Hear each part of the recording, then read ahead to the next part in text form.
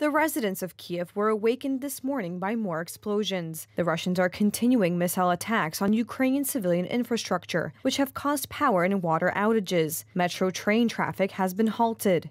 The metro train simply stopped running. Then I read the news that there had been 2 explosions at infrastructure sites in Kharkiv. How do I feel about this? Obviously, I'm outraged and angry. I don't want to say certain words, but yes, I feel a hatred towards all who are responsible for this war.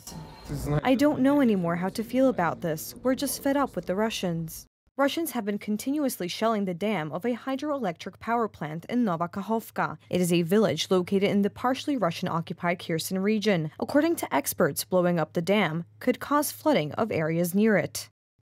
Today there were people alive there, and now they are gone. I saw 3 dead bodies over there when it all happened.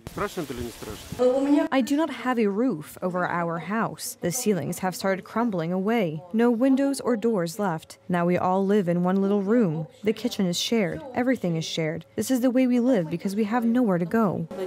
Ukrainian President Volodymyr Zelensky has called for a strong international response to Russia's suspension of participation in the so-called grain initiative. Hundreds of ships blocked in ports are waiting to sail. Others cannot enter Ukrainian ports. The soldiers of the border guard stopped the fierce offensive actions of the enemy in the Donetsk region. Furthermore, they managed to replenish our exchange fund for prisoners of war. Of course, the partners are trying to convince the terrorist state to slow down the blackmail a little. So far, the facts indicate that the Russian leadership is more interested in escalating the food crisis than in implementing the signed documents. And by the way, this is the answer to all those who talk about negotiations with Russia. The grain corridor is a very specific example. 218 ships are waiting for the opportunity to carry food under export contracts or enter Ukrainian ports, and has now blocked it completely. Ethiopia is on the brink of starvation. We are ready to release this ship into the sea, like all others that left the ports of Greater Odessa during the grain export initiative. But this bulker with wheat for the UN Food Program and other ships with agricultural products are forced to wait because Russia is blackmailing the world with hunger. Russia is the only one to blame for the fact that food will now become more expensive for people across a vast expanse from West Africa